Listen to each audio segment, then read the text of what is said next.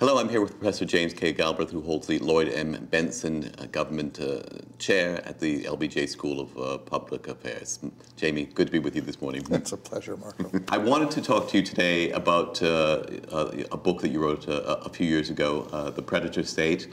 When you wrote it, I jokingly said to you, you've raised the elephant in the room, which post-Keynesians in particular don't like to talk about, which is we talk about the importance of having government having an important role in mobilizing resources for broader public purpose. What do you do when the state itself becomes an agent of predatory capitalism? And I think that's the challenge you raise in your book.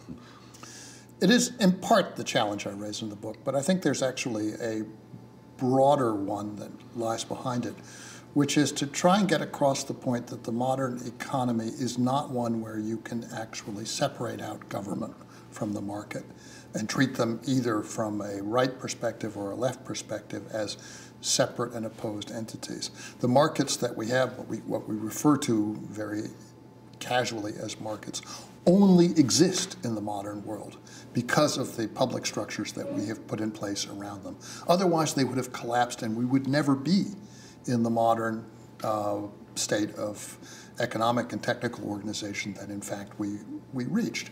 And that's true at the level of technology. It's true at the level of production and distribution. It's true at the level of social insurance. Everything we do is organized around large public institutions. And the argument of the book was then that the problem that arises is when you get a political control of the public organizations, which is intent upon exploiting them for private profit. Right? And there you have, and once you see that this is a pervasive problem. At the time, this was the late years of the Bush administration, it was just a simple description of the American government, that it was a coalition of major private sector corporate interests, whether you're talking about mining and energy and their views on the environment, or whether you're talking about the media and the problem of political control, or whether you were talking about predatory finance, which was the driving force behind economic activity at that moment. Yes, in retrospect, it turned out, it was a description, but it turned out to be quite prescient, because you could have easily written the book in 2009 and come to exactly the same conclusions. Well, once you have, I think, a clear structural view, then, of course, the patterns of behavior become much more comprehensible. So, yes, sure. Now, Bill Janeway wrote a book a few years ago, and he described the importance of the state in terms of fostering innovation, not only in terms of, say, the internet, but also the earlier railway booms, the canal systems. Historically, as you've pointed out many times, and the New Deal played a very, very important role in terms of fostering infrastructure, as did Eisenhower under the highway program. But in the last few years, as you've pointed out, the role of government has changed. So how do we get it back? How do we get the state back to this area where it mobilizes resources for these great, broader public purposes? The important thing, this is actually a concept that goes back to an earlier vision of economics in the life of my family, is the notion of countervailing power. It cannot be the case that the state is run by the same interests that the state exists to regulate.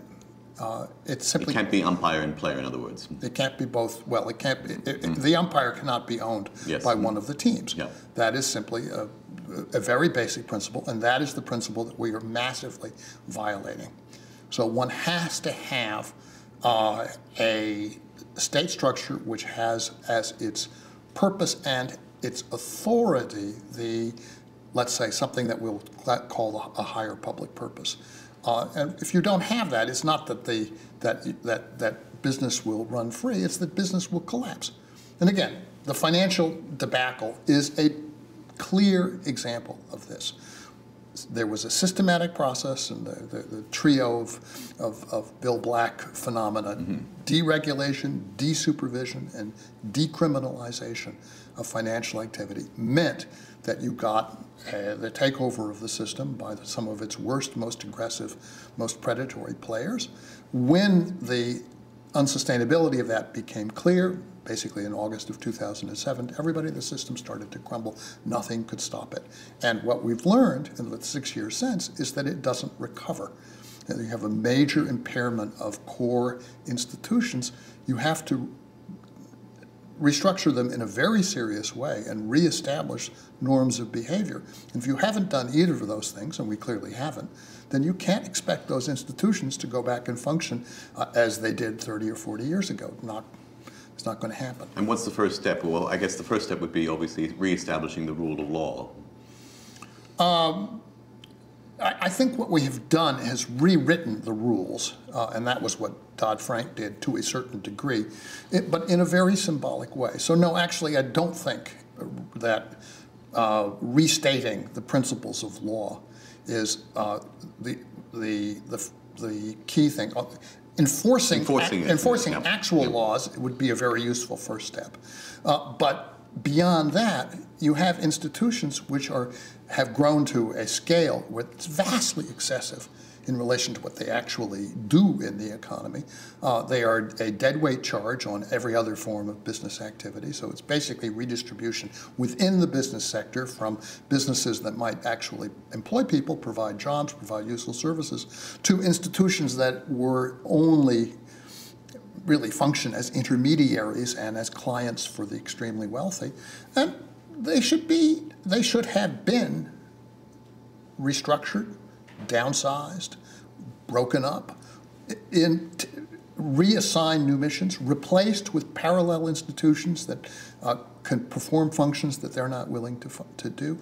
An entire restructuring of this sector is, I think, the step that's required. There's precedent for it. This is what happened in the post-war period in Europe, in Japan, and laid the basis for the 30 glorious years and so forth. Although the worry, of course, is that one hopes that you don't need an event the magnitude of either the Great Depression or another war to ensure that sort of restructuring takes place. Well, except for the fact that we have the institutions that were created in the New Deal and reinforced in the Great Society. We have recreated the conditions of the Great Depression. Now, those institutions, Roosevelt and Johnson in the United States and the post-war Reconstruction in Europe and Japan, have protected us from the kind of calamity human calamities of the early 1930s in most places. Not everywhere, even in Europe. You can see the human calamity in Greece. It's there in front of your eyes if you go. So we are in the same conditions with respect to the private economy that I think characterize the 1930s. We just don't feel the social and human consequences, especially in the United States, nearly so acutely. And why not? Because the public sector in the U.S. replaced at least 70% and maybe up to 90% of the income that was lost. That's what happened. We had expansion of Social Security, disability, unemployment insurance. One can go down the list of things, but if you add it all up, and the Congressional Budget Office did the other day for, I think, the bottom 60% of the population, the income losses were relatively small. What was grave was they lost their jobs, we lost the production, they lost the value of their houses, the value of their pensions. But the current income, okay, that was the thing where we were able to hold the line, and that was a big difference between now and the 1930s. And in fact, you've spoken out a lot about this, and indeed gone against the current trajectory of a lot of policies, which is quote-unquote entitlement reform, which has been code for cutting back on those very institutions which prevented a recurrence of Great Depression too. I've seen you on many shows and interviews and indeed written articles talk about expanding both Social Security and Medicare. Yes, I think that the crisis provided an opportunity for the historic opponents of Social Security, Medicare, Medicaid, other core insurance programs to mount a major attack on them. And that happened. I think it's fair to say that for the most part, it didn't succeed. so that these institutions remain intact. I think the crucial point I've been trying to get across is that without those institutions, and if they had been privatized or weakened significantly, our ability to buffer the crisis would have been far, far less. These turned out to be the core supports of U.S. society and economic activity. It is clearly a gross misreading of the situation to accept that these should be treated as though they're ostensible balance sheets, particularly spread out over many years into the future, or some sort of crucible of policy. I saw you on CNBC, and the question of Social Security's sustainability came up, and the question, of course, was, well, where would you cut in order to save money? And you challenged the whole premise of the question. I think, yes, it's fair to say that my questioners found that this stepped outside of the frame that they were comfortable with. Which is, well, of course, why don't you elaborate on what you said on that program for those that didn't have the benefit of seeing it at the time? Well, the premise, of course, of these financial talk shows is always the talking points of the moment that are handed down by places like the Peterson Foundation. They reflect a very conventional view, which at this particular moment was that Social Security is financially unsustainable.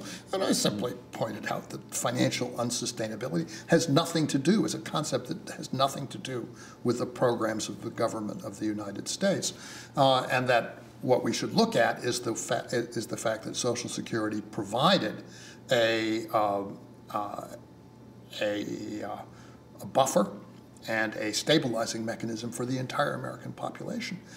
And that, from that point of view, a movement to make it more adequate, particularly in places where at the moment it's not, would be the movement in the right direction. And of course, this baffled them completely. But these are people who to be charitable in their life experiences, have, so far as one can tell, absolutely no contact with the, let's say, 60% of the elderly population of the United States for whom Social Security is the sole source, a major source of their income. So they don't really know much about what life is like in the country at large. And at the same time, taking it from Social Security to Medicare, you have been amongst those who have advocated not only increasing the benefits, but expanding Medicare, bringing it down to, say, people, make its eligibility to people at age 55. That was an argument I made that should be done as an emergency measure, should have been done as an emergency measure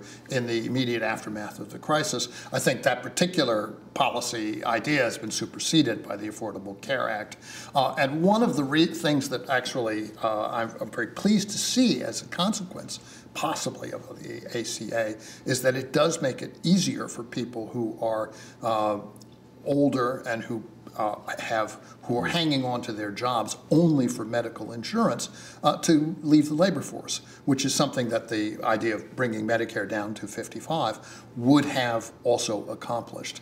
So if one has a situation where it turns out, and I think part of the reason the ACA has encountered such savage resistance is that medical insurance has been a major hold that employers have over their workers.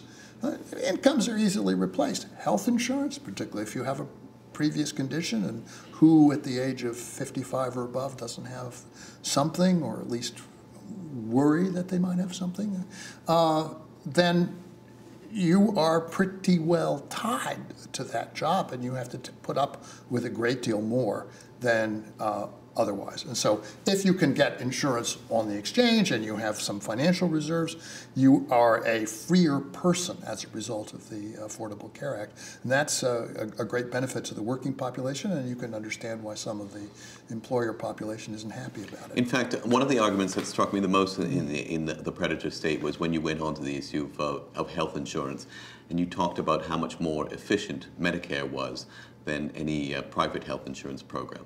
Well, Medicare provides a universal health insurance for the population 65 and over who are otherwise very substantially uninsurable. Private insurance never reached that population, and essentially never could, because as a elementary biological fact, we don't live forever. So the existence of Medicare made it possible for private medical insurance to be economically viable for the younger population. Why?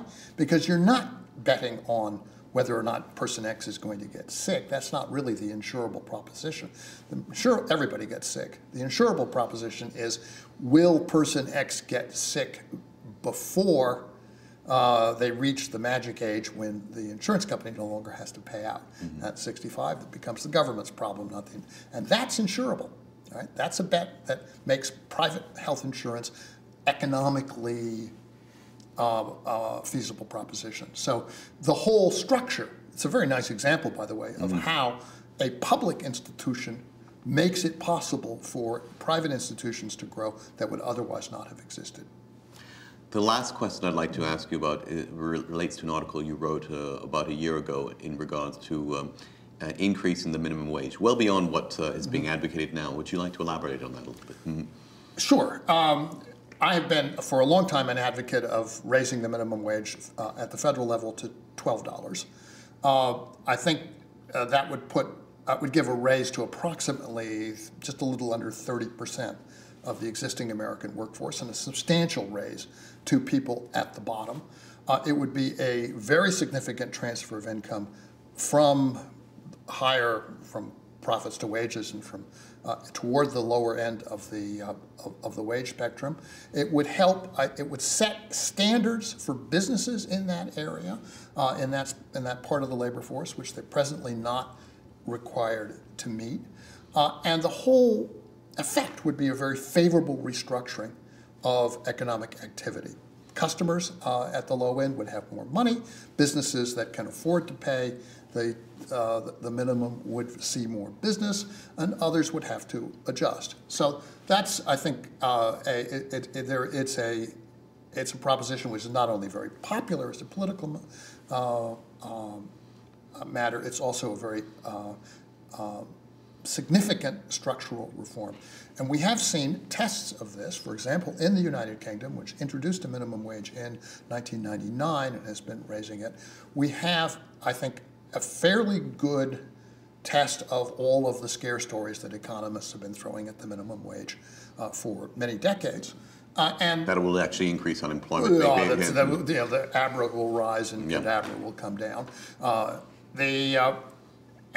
The fact is, so far as I can tell, it has become practically non-controversial in the UK, so that even the Tory party, even the Conservatives, have basically said, well, gee, we tried this and it seems to work and we are in favor of it. It is, in addition, from the standpoint of the political climate in the US, a very promising thing, because first of all, it has no budget impact. It's not spending federal money. And in fact, it would increase Social Security payroll tax revenues. So if you're concerned about the budget deficit, you should be in for it. And there are important arguments which have been made, notably by my friend Ron Unz out in California, who's tried to organize a referendum on the subject, that appeal very strongly to people of conservative instinct. And I think that he's right about it, that it would, for example, and this is, I think, something which is also important for a working population, it would make it less attractive to bring people over the border simply to exploit them at low wages. Because if you're obliged to pay a decent wage, why not hire someone who is going to be a stable employee? That strikes me as a very sensible, correct argument. And it would also reduce the enormous sums that flow from federal welfare programs, food stamps, for example, to low-wage employees, for example, in the fast food industry. All positive developments. In California, we are hopeful that the legislature, which has a Democratic supermajority, will simply take this up and enact a higher minimum wage. There's a bill to do that, to put it up. They just moved it up to 10. They could move it up to 13. California's got a high cost of living. $13 is not excessive in California. It would set a standard for 1/10 of the U.S. economy that would then, I think, within a very short period of time, become the goal to match for the rest. And we would see, I think, this is an area where one can have a significant effect on the whole structure of the U.S. economy. One could do it quickly, and one can do it in the present political environment, grim and miserable as that is.